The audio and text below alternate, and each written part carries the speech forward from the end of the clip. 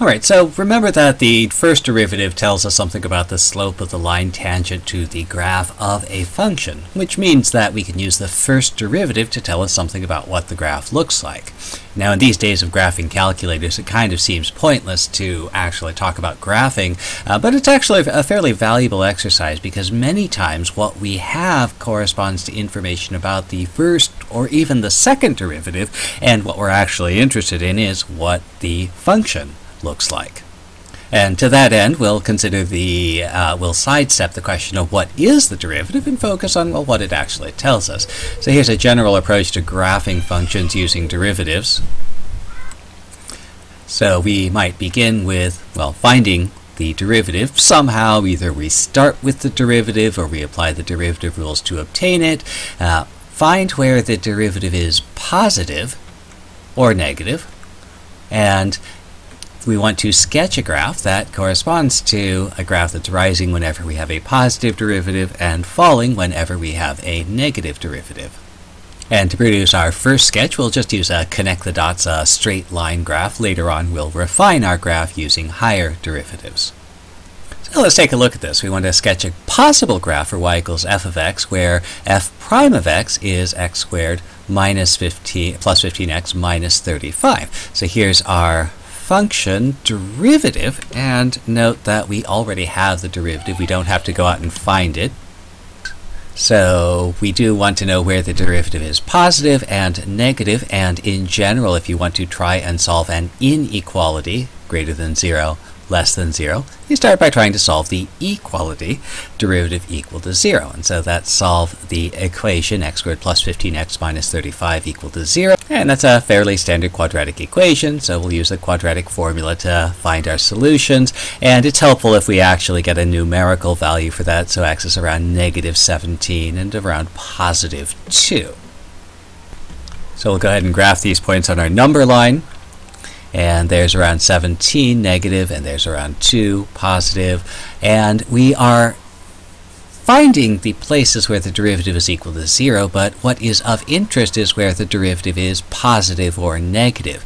And again, the key idea here is that the derivative cannot change from positive to negative or vice versa without either being 0 or being undefined.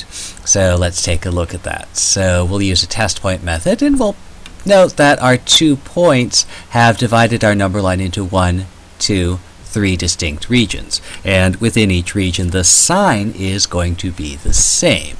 So we can try a test point at that first interval someplace over here. Minus 20 works, minus 100 works, minus a billion works, if you can reason your way through what the sign of that's going to be. If x equals negative 20, substituting that into our derivative equation, we find slope is equal to 65. So the derivative and the slope is positive in that first interval. So we'll go ahead and make a note of that. Likewise, we can pick a point in the middle of this next interval. 0 happens to be right in there, so we can try 0. And at that point, if I substitute 0 into my derivative function, I get negative 35. So the derivative and the slope is going to be negative in that middle interval. And then finally, our last interval, a good test point, x equals someplace to the right here. How about x equals 100? I'll substitute that into my derivative formula and find that the derivative is 11,465, importantly positive, and so our derivative is going to be positive in the last interval. And so in our first interval, our slope is positive, in the middle interval, our slope is negative, and in the last interval, our slope is positive once again. So for reference, it's useful to just sketch some representative lines that have positive slope, negative slope, positive slope, and this is mainly to give us some sense of what our graph is going to look like, and actually our graph doesn't look too different from that. So in this first interval, I'm going to sketch a graph that is rising, then falling, then rising again. And my straight line stick figure sketch is going to look something like that. Well, suppose I take a look at another function. So again, here I have the derivative, x plus 3 quantity squared over x minus 4. And first thing to notice here is that because of this x minus 4 in the denominator, x absolutely cannot equal to 4. So the other things I have to do is solve for when the derivative is equal to 0. So I have a quotient, so the only time I can get a quotient equal to 0 is when the numerator is 0, so the only solution is x equal to -3. And we'll graph our solution, x equals -3. Also, our forbidden point, x equal to 4, we'll put those on a number line, and we'll throw a dashed line through here to indicate this is a line we may not touch. And we're looking for the signs of the derivative in the 1, 2, 3 intervals that our points have identified. So again, we'll pick a test point.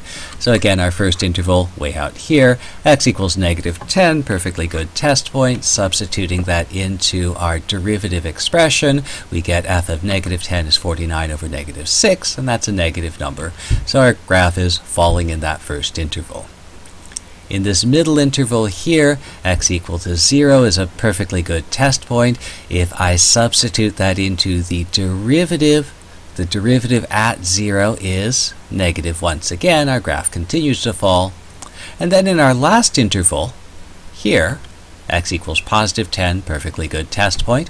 And we find that our derivative at 10, 169 over 6, that's positive, so the graph is rising in that third interval. The important thing here is I can't cross this line. This line at x equals 4 is a forbidden line, so we'll leave a little bit of a gap between those two. Now, as a straight line sketch, this isn't too bad, but we can refine it a little bit. This forbidden line here, something interesting happens there. So let's see if we can figure out what's going on. So for that, we want to take a closer look at the derivative and look at the one-sided limits as x approaches 4. So if I'm coming up from below, as x approaches 4 from below, the derivative is going to approach -infinity. So our numerator is always positive. Our denominator goes to a small negative number. So numerator close to 7 squared, close to 49, divided by small number makes large number, and that's negative, so the negative is going to be in the quotient as well. So as x gets close to 4 from below, our derivative gets close to -infinity, and so that means our graph is falling, that's the negative, rapidly, that's the infinity. So our graph falls very rapidly as we approach 4 from below.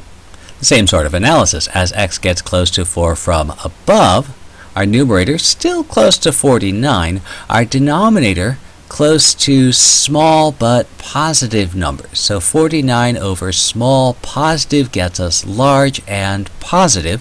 So the graph is rising, positive, very quickly, infinity, as we move past x equals 4. And so what's that going to look like? Well, rather than having these rather modest falling or rising lines, I'm going to have much sharper falling and rising lines. So my graph is falling much more rapidly as I get close to 4 and rising much more rapidly as we move away from x equals 4. So there's our stick figure sketch of a graph with derivative x plus 3 squared over x minus 4.